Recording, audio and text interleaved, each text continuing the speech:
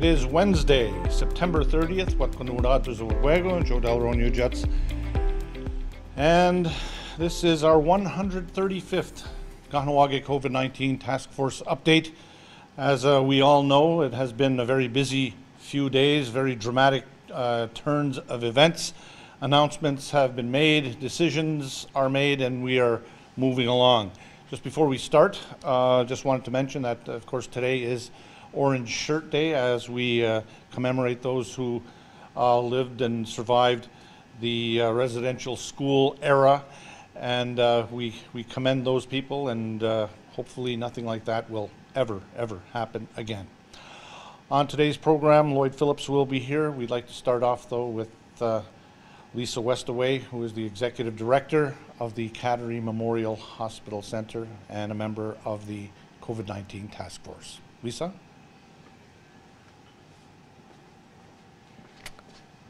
Good afternoon. We had a task force meeting this afternoon, and we would like to officially advise the community that as of tomorrow morning at 6 a.m. we will officially be moving our alert level into the red zone. So I'm here to explain a little bit about why we are moving into the red zone, and then Lloyd will give you a little bit more details about what that means exactly. So, as you recall, the elements that we have used, everything okay? Yeah. The elements we have used to indicators we use, sorry, I'm a little bit distracted. So the indicators we use to define how we move through the phases are the number of cases, the percentage of positive cases per number of cases tested, as well as our ability to contact trace within 24-hour period. So I'm going to talk a little bit about some of the elements that we're seeing in Quebec, and then I'll refer back to Kahnawà. So as you recall, when businesses started to reopen in Quebec, we were looking for an R effective rate under 1. So our effective rate means the number of people, or the percentage number of people that can be that the virus can be transmitted to with one positive case. So when we reopened business across Quebec, we were at under 1. We were at about 0.7, and as of today, we're at an R effective rate of 1.37. So this number is consistently rising.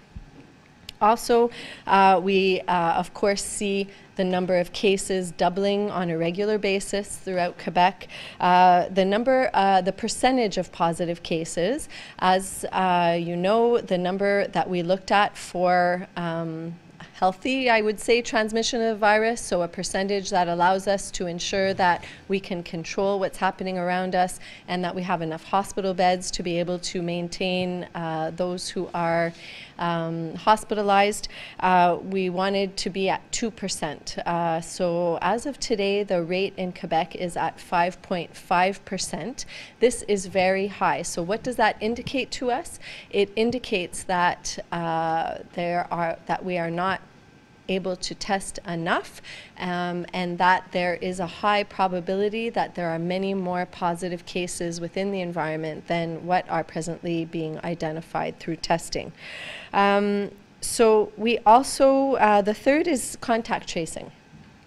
So when we talk about contact tracing, being able to contact trace within 24 hours, the idea is once you identify a case, identify the contacts, ensure that they self-isolate so that you're minimizing the risk of transmission. If you don't do that very quickly, then you're unable to minimize risk, and you have many people who are potentially infected who are walking around and transmitting the virus, and so on and so forth. So right now, although Quebec is still able to contact trace, they are no longer able to do that within 24 hours. So there is a backlog at the public health level. But not only that, there is a serious backlog at the testing level. So the ability to provide results quick enough so that you can contact trace also quickly. So that's what's happening in Quebec. If we look at Kahnawà in particular, we know that there are elements we have control over. We have our own testing site. So again, I would like to tell the community, it's important if you need to be tested that you get tested at our testing site.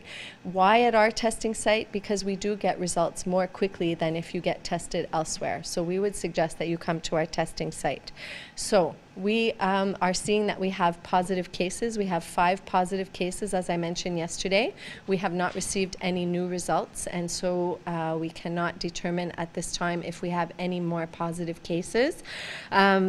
We have 5 positive cases. That percentage on the total number of cases is quite high. Of course, we're in a smaller community, so we don't only look at percentage of positive cases, but if we compare that with what's happening in Quebec at 5.5, that tells us that there is a possibility of community transmission. There is a possibility of other cases in the community that we are not necessarily identifying at this time.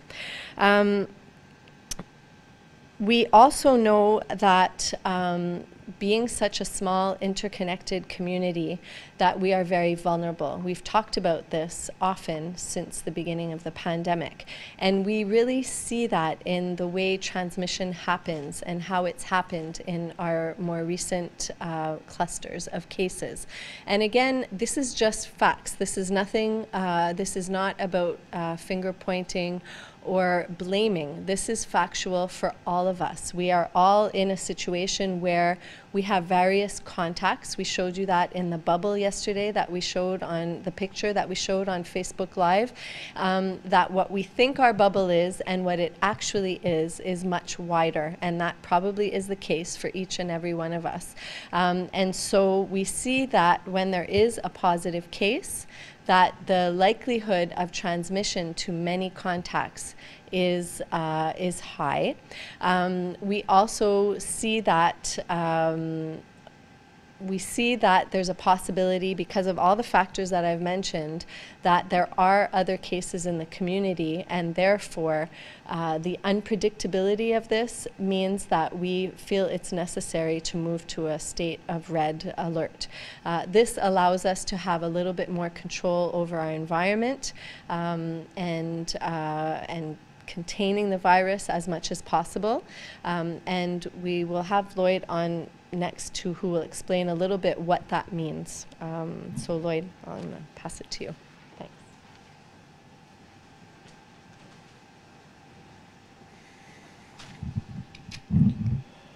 Thank you, Lisa.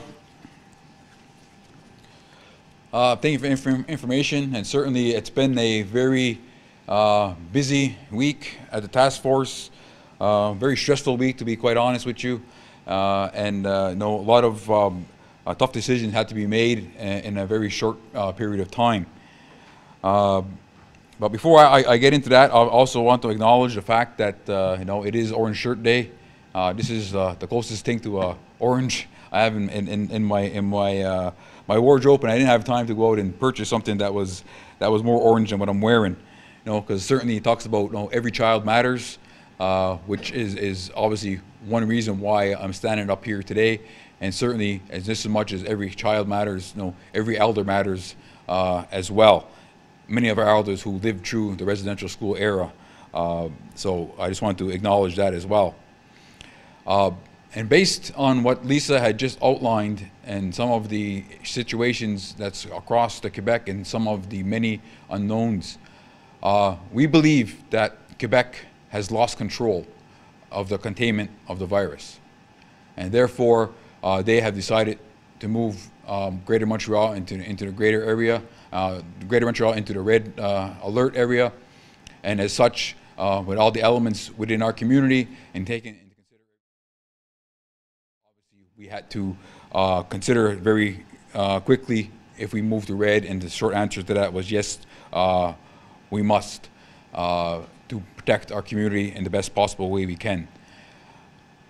Now, what I have to talk about next, I certainly do not take pleasure in having to speak about. It does bring me back to remembering what we discussed in March and in April and unfortunately, it's some area that we have to revisit once again. Things have evolved very quickly within the province, Montreal area, and then within Kahnawà, and this is forcing us to take actions to mitigate as much as possible the impacts of COVID-19 in our community. I'll run through a list of a few items that was discussed and decided today at the task force level. But what I'll start off by saying is we do have that document which we shared publicly on green, yellow, orange, and red. And in the red area, there are a list of several items that, that can be done. Doesn't necessarily mean that everything within the red zone is done immediately. No, there could be areas in there that could be phased in over a period of days or weeks. We are hopeful that by taking some initial measures, we won't have to further move down that path to having more restrictions. So we're balancing out whatever we can to try to achieve that holistic approach, trying to balance off of the social well-being of our community, economic well-being of our community, spiritual, and of course physical well-being. Is something that we have tried very hard over the past many months. But I'll start off with one regarding travel. And we had several questions about this today, and as we did with the orange alert, the travel advisory is in effect. There are travel restrictions between region to region. It is highly recommended that you do not go outside the region in which you live. And these regions, I'm speaking of in general terms, and that's what Quebec and Montreal and Montérégie and those various regions. Quebec has imposed that about travel restrictions in those areas. At this point, there is no physical barriers from somebody from going from one region to the next, but it is highly discouraged. And more locally, we are asking people to stay local as much as possible. We understand people have business to take care of, this is somewhat sudden. So yes, take care of what you need to take care of, but we're asking people as much as possible, stay local. And as well, talking about the regional travel, talking about the Jowarodo territory, that we had several questions about people asking if they can travel to Jowarodo to either go hunting or to close their cabins. And yes, there is no restrictions on that physically, but obviously we're asking people to remain safe. We understand that Jowarodo territory, although it's in a different region, is a second home to many Kahnawà. So that is permissible. Effective tomorrow as well, there'll be ceasing any visitation at the Turtle Bay Elder Lodge, the Independent Living Services at the ILC, as well as Turtle Bay Elder Lodge and Cattery Hospital Center. And some of the ones I'm sure people are concerned about and the impacts on individuals is relating to businesses and what is going to be implemented effective on actually, to be clear, at 12:01 Sunday morning, which is basically midnight on Saturday, that businesses in the following areas will have to cease operations or modify operations. Restaurants will need to close their dining areas. They will have to move to takeout or delivery services only. The cigar lounges in the community, so unfortunately who have just recently opened, will be required to close, as well as the gaming establishments in the community will also be required to close as of 12:01 a.m. on Sunday morning. The rationale behind these establishments is there is a gathering component to it.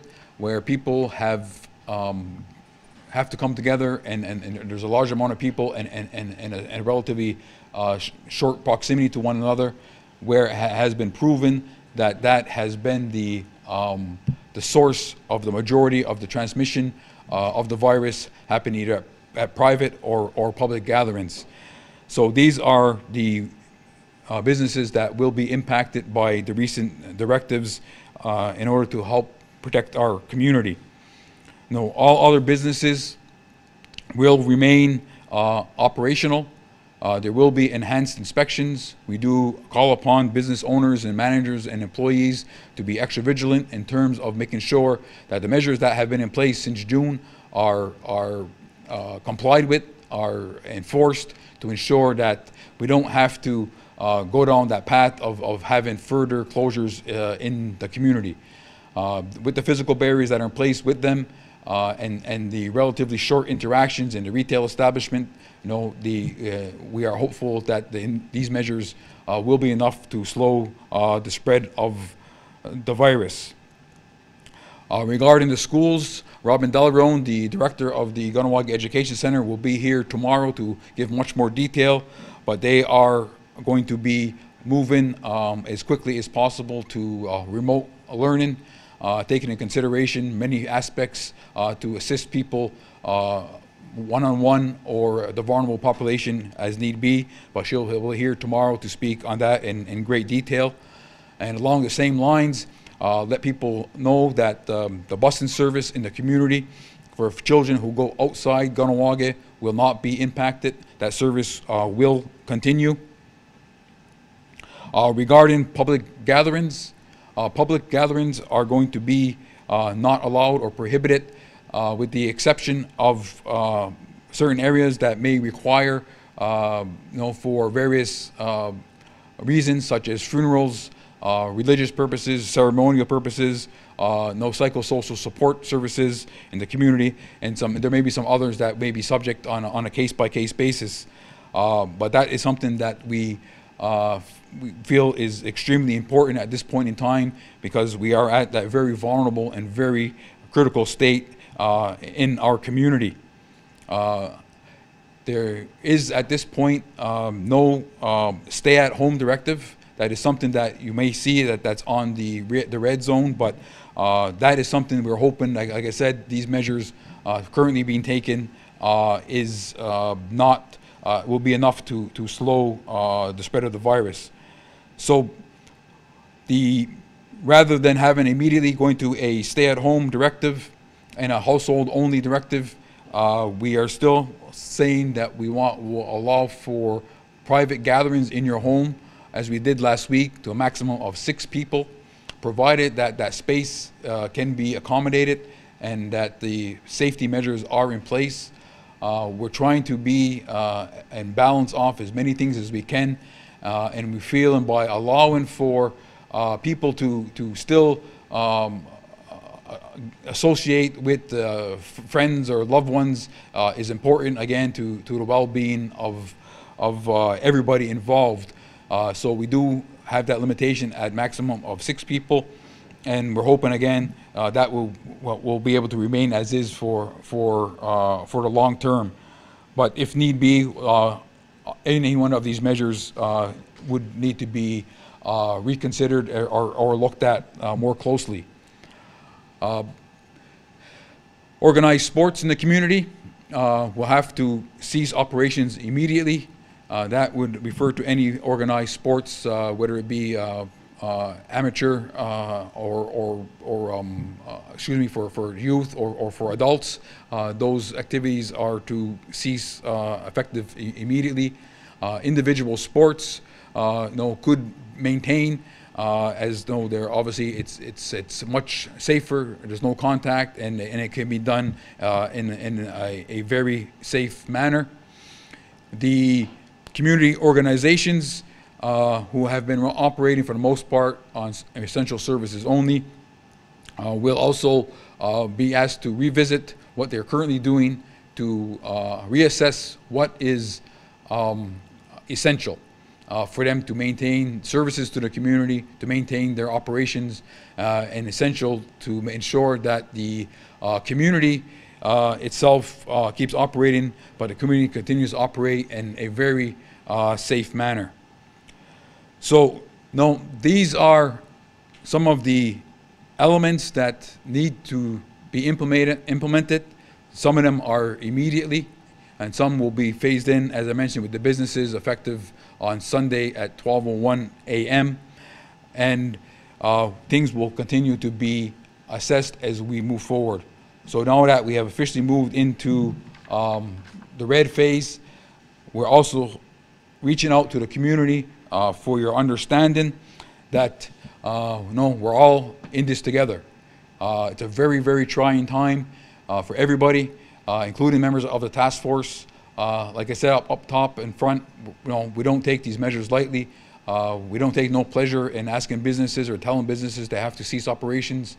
We take no pleasure in stopping gatherings, but we're doing it with the best intent for our community, to protect the children and protect the elders and protect everybody. So there will be more information coming through press releases. There is another Facebook Live tomorrow where we begin this information out in more detail as we go.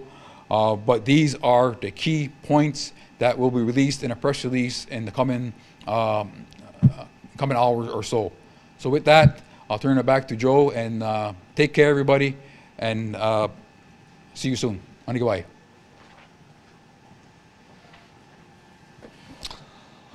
All right, so again, pretty dramatic turn of events here in Kahnawà, but not only in Kahnawà, but across Canada and around the world. Remember now, over 1 million people have died around the world. In the United States, it's 200,000, and in Canada, actually, it's approaching, some big numbers as well. So we have to be careful. We have to stay diligent. But we're doing well. We just have to stay the course.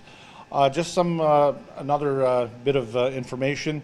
Today, the Mohawk Council of Kahnawà issued a release talking about the problem of shaming, finger pointing, blaming, and all of that.